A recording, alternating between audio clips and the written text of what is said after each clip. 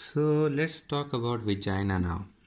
As I have written right here, the vagina is a copulatory organ and it is largely distensible due to the head of the fetus during delivery, and it is a fibromuscular, copulatory organ. Fibromuscular. In order to understand the position of vagina, let me draw a lady here.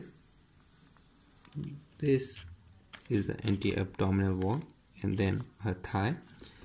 This is her back, the buttock, and then the thigh.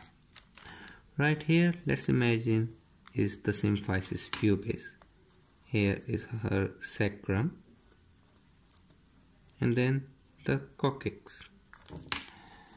So her pelvic outlet would be about right here and her perineum would be about here.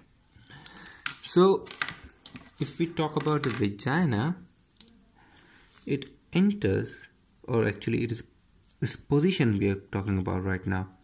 Position from the perineum will be upward and backward. I already told you the anterior border will be smaller, posterior border will be larger because of the entry of cervix at the anterior border. This is the position of vagina in a female. So if we draw the vagina individually and show its sagittal section, this will be its anterior wall, thickened anterior wall. This will be its posterior wall, and this will be the cervix entering the vagina. As you can see, the anterior wall is smaller. Actually, the anterior wall is 8 cm in length, whereas the posterior wall is 10 cm in length. If we think about, if we can notice here, this area is circular, whereas this is much narrower. So the upper end of vagina is actually 5 cm wide, whereas the lower end of vagina is only 2.5 cm wide. Vagina is highly distensible because head of fetus is much larger, very much larger than this, and during delivery this vagina expands and allows that head of the fetus to pass. So they are talking about its diameter, its walls. So if we talk about the lumen of vagina, we know it is 5 cm in diameter above, but the lumen here is actually circular in upper 1/3. In middle 1/3 it is actually slit-like, while in lower 1/3 it is actually H-shaped.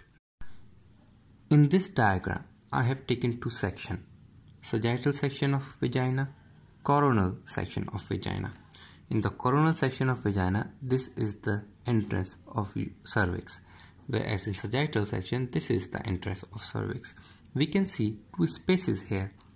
Here, this space above or on the posterior side of the cervix, this space is called posterior fornix of vagina. Let me write that down.